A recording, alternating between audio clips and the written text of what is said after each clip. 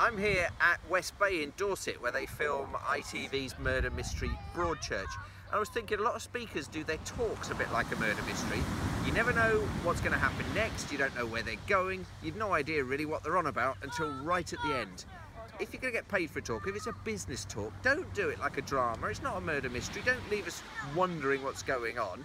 Give us a roadmap at the start, set out the value we're going to get. What's the benefit to the audience?